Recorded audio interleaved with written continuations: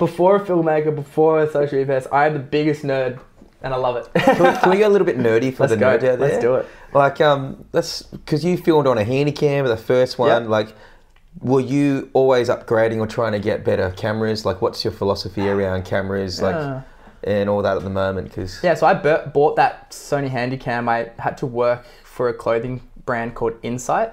I know that. I worked in their factory for like 2 school holidays to save up $1,000 to buy this Handycam. That's so good, man. And I put in the work. So I was like, I'm not getting rid of this anytime soon. Like, I want to milk it until I'm in a more financially better spot, and also like a better creative spot to like do it. Like, and then I moved up to like a Canon EOS 600D or something, and milked that for all it was worth. And then I finally, right at the time that I went over to Bali, got my 5D.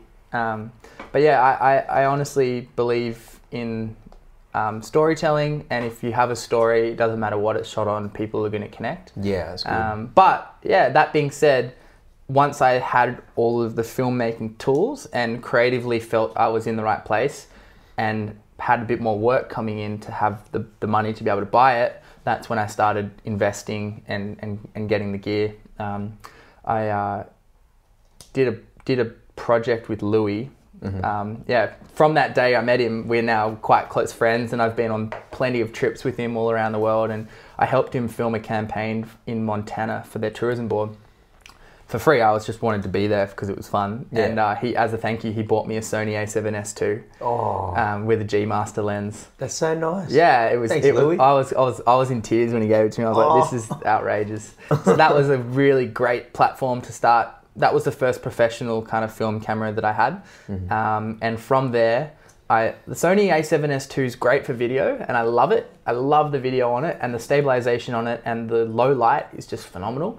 But for me, the photos on it really kind of are still lacking. So I was using my 5D3 for photos and a Sony for video, and it just seemed pointless carrying 2 lenses, 2 sets of lenses, 2 bodies, 2 sets of batteries, 2 chargers. It was just a nightmare. So I need a one-stop for everything, and that's when I found the 1DX Mark II.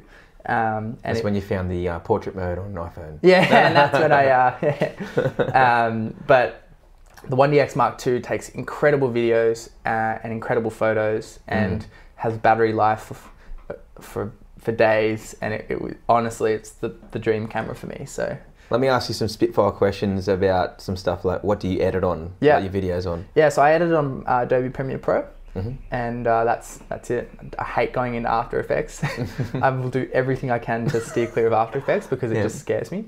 Probably not the best. I should probably take time and learn it, but to this day I've gotten away with never touching After Effects. Wow. So, yeah, I try and do as much of any kind of special effects like in camera, because I think it just looks a bit more natural than kind of the manipulated version you can achieve on After Effects. So yeah, do you use any particular LUTs or transitions that you? Yeah, so for the last 2 years I made a LUT 2 years ago, and I've just kind of used that, which has been great. I literally just use one color preset for all of my videos, and I've started making a few more now that I've picked up a few more skills. But yeah, I just have one LUT that I use on everything, and I do it in Premiere, color it in Premiere using Lumetri Color, which is just a drag and drop effect that you can take from the effects panel. So yeah, there's that.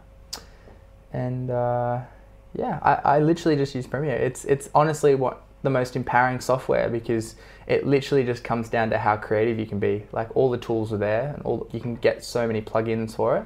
And it literally I love it because it's just a one-stop shop. That's awesome. Okay, so if you had to take one camera, like, I'll put you in a situation. Okay. You could just choose one camera to take on a plane, only one. What would you take? And you're going over to Bali again. To Bali? Yeah. One lens? Yeah, let's just make this real, like... Okay. I'd probably take my 1DX with my 11-24, which is my run and gun setup. I'll grab it. Yeah. Because most of my content goes on to Instagram, I love the width of this lens because it gives you a lot of room to play, and then you can punch in with 24. Look at that, look at that, look at that. There's a lot of glass. It's a lot of glass. Still don't know how I haven't scratched it. That's incredible. Yeah, this is my go-to setup for anything I'm doing. But yeah, I love it as a travel rig.